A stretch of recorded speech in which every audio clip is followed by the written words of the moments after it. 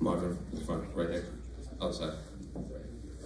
Obviously, only a few days removed from another fight here in Europe. I guess what are the emotions coming after that last performance in Paris to now fighting here in the UK? Yeah, I'm always happy to fight in Europe. This fight, it's personal for me in a sense that like I never had 2 losses in a row, and this is not going to be the case also. So, yeah, man, and by now I can't wait to go out and put on a great performance.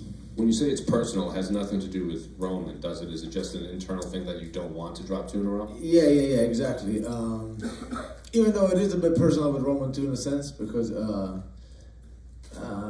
you know, we actually trained together before and stuff, and we had some good friend in common, and he didn't think twice of accepting the fight. And you know, of course, like then if you accept the fight, and they come back to me and they tell me like, oh, you accepted the fight, then I'm not gonna shy away from a fight. Definitely not.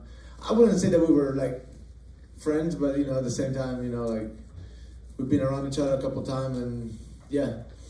But yeah, at the same time, you know, at the end of the day, like we're not here to make friends, and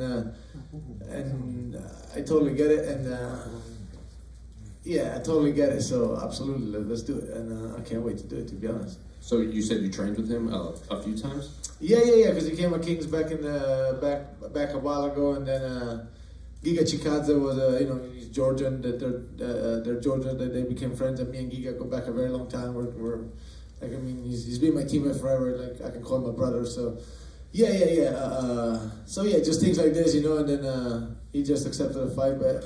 Yeah, no, at the end of the day, he's right. We're not here to make friends, and yeah, he's in my division, and I'll go out and smash him. How did those training sessions go when you guys were at Kings? They went well for me, I believe, you know. But I'm the first to say that, like, you know, training ain't a fight, so you know. But still, you know, yeah, for sure, they went well. And you're at Extreme right now, correct? Or you did some training? No. Yeah. So I moved out to Vegas. Now Extreme. I went there. I was going there maybe like two to 3 times a week to train and spar. But mainly I did my things with like Jason Manley, Dewey Cooper, and Emanuele Lochner at the PI. They have a lot of middleweights at Extreme. Did you get a lot of mix in with like Sean and Chris and everything? Yeah. But me and Sean, we always trained. You know, even when I was like, cause well, he was in California too before, so we always trained together. Yeah, but yeah, Sean, Curtis was there. Who else? Sadi Boozy. Yeah, all the guys. I might be forgetting somebody, but. Yeah, definitely a lot of middleweights, a lot of good bodies, a lot of like. Oh yeah, I actually train a lot with, especially lately with Talaba. Yeah, man, definitely a lot of bodies. So speaking specifically of Roman, how impressed have you been with his run of wins, especially his last fight? He kind of stepped in against Jack short notice and pulled off that submission. Yeah, he's a sniper. Like if he gets an opportunity, like he'll go after it hard. So that's why you got to be really careful about that for sure. You got to address that because like he gets a position, he's gonna fight for his life to get it, and it's good. I mean, yeah, hats off to him and the way that he finished Hermanson, because I fought Hermanson. I know it's not easy. With that being said, though, like overall as a fighter, I think it's like, you know, I'm in a different league. But yeah, impressive, good, you know, like good. I mean, he's doing good things, but now I think he messed up on accepting that fight against me. Last one for me. Can I ask you a prediction for the main event between Leon and Kamaru? Yeah, I think Kamaru will do it again. I think he'll get the belt back. You mentioned about training with Sean. He wants to fight Paulo Costa, and something's happening there. If that fight does happen, how do you see it going? That'd be a good fight, to be honest. That'd be a good fight. I will see. Yeah, you know, it's hard to call, but I think you see, like, I don't know, man. I think it's hard to call. I hope Sean do. I mean, you know, me and Sean, at least. I mean, at the end of the day, we go back a long time.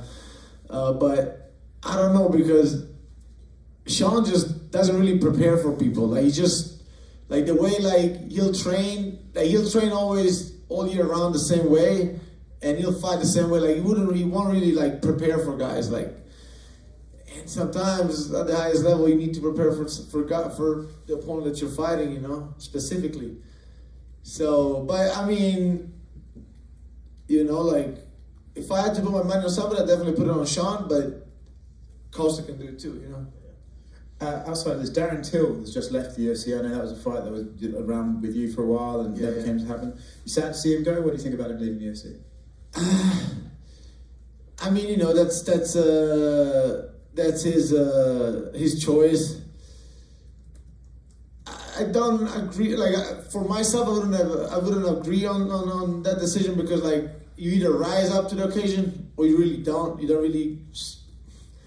I mean, yeah, you can lose and win, but then you gotta like level up to the occasion eventually, and then. But maybe, you know, maybe sometimes you gotta take a step back to come back. So yeah, I mean that's on him, you know, and I wish him nothing but the best at the end of the day. You know, after we were there in Thailand, we got to hang out a little bit and train, and yeah, I mean, yeah, he's I mean, I just hope he gets it together. Was it awkward seeing him for the first time? Yeah. To be honest, like.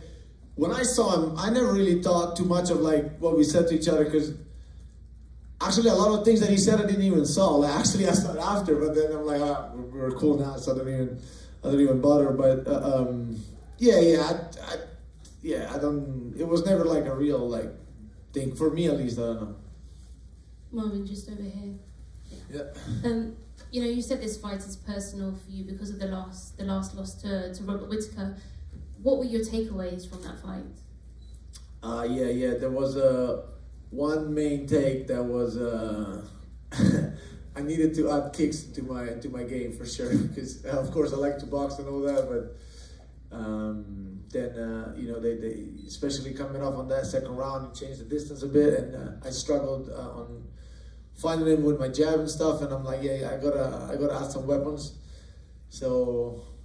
Went to Thailand straight away and worked on my kicks, and yeah, man, I mean, yeah, that was the main take. And in general, as a fighter, he's a great fighter. I could you know, I could take some of the things that he did, and you know, like to peak his style a little bit, I would say, and that's it. Yeah, but no, I mean, it was a good. I mean, yeah, it was good. I mean, he's a great fighter, man, and I wish I want to fight him again in the future. So, and compete against him again eventually. So, good. Yeah, that was it though. And you're currently ranked number 4 in the division. So, what are you hoping for with a win over Roman? The middleweight division is still open. You know, I'm just gonna establish myself as one of the best, and I'll be around. I'll make sure if. An occasion for the title rise again, I'm right there. If not, they'll give me somebody else. It's just gonna show that I'm not going anywhere, and I'll be there. And still right there within the best. And we'll see what they give me. The only guy in the top 5 that I didn't fight is Cannonier. We'll see. Maybe I'll fight him. I don't know. I'm laser focused on Roman right now. And of course, Alex Pereira holds the title now. What did you think of his win over Israel Adesanya? Yeah. It was good. It was good. I called it. I think, you know, he got Adesanya's number. I think he'll do it again. And with that being said, Pereira will be a great fight for me. And I hope I can get that shot eventually. So, yeah. How do you see that rematch going down in Miami? Oh yeah, he'll do it again. Like, yeah. If he did it without the belt will boost your confidence, and I think he'll do it even easier, to be honest. Thank you. Marvin, you made some huge adjustments in your professional life. How is it for you to have an Italian cornering you again after all this time? Oh yeah, me and Emanuele go back a really long way. Like we grew up together. He's obviously like. It's like having a brother in your corner, you know, and that's been there through everything, basically. So, awesome, man, awesome. And Jason has also been the first guy that I trained with when I went to America, when I got to US. So, yeah, it's like a old family reunion in a sense, but you know, with high level coaching behind. So yeah, no, it feels good. Feels amazing. Did you feel the necessity to go back to return to your roots after your fight with Whittaker in Paris? I just felt like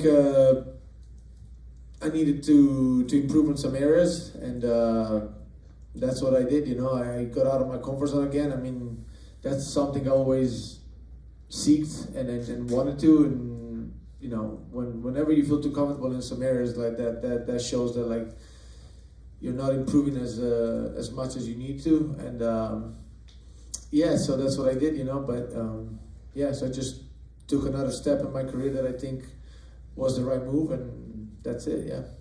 In your latest fight, the Italian crowd was amazing. The atmosphere was on fire during the night. Can we expect the same atmosphere on Saturday? Yeah, I believe so. Like, half of London, it's Italians now. So, like, yeah, I hope there will be an amazing crowd.